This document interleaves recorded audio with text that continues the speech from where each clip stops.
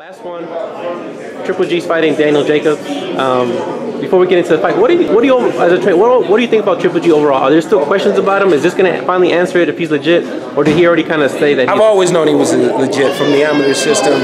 When he beat a lot of our guys from the Team USA back in the amateurs, he's always been a legitimate guy. Same thing I could say about Lomachenko. I went up against him in the amateurs in the World Championships. I watched him every night in the World Championships. I watched him win gold medals. And then, you know, of course, he did it in the Olympics, and now he's doing it on a professional level. So there's no questions there that he is the real deal. He's the goods. He has the ability, you know, the skill level. Everything is there.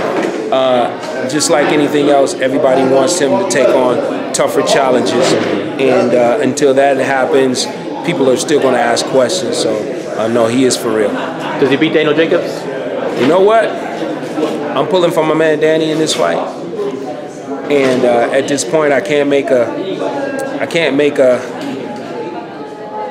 decision on who I see winning that fight, because I want to go back and compare some of what Danny's done in his last few fights to what he's going to be dealing with against Triple G.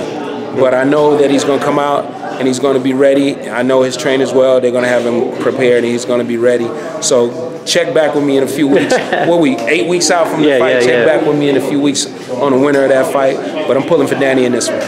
What made you remember Triple G? What was it that he did that he stuck out? You see a lot of fighters in the Olympics. What was it about him that made him stand out in your mind? Was it just because he beat a lot of the guys, or?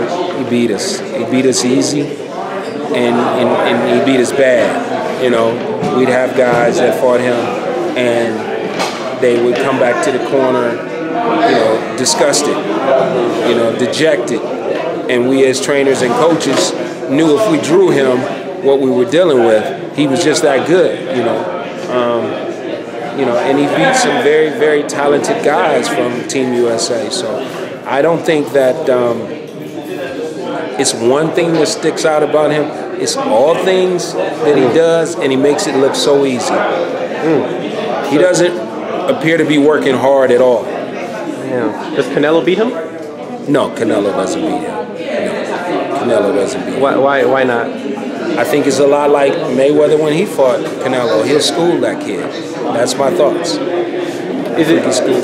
So it'll be more than the power. It'll just be the overall boxing. I think it's the overall boxing ability.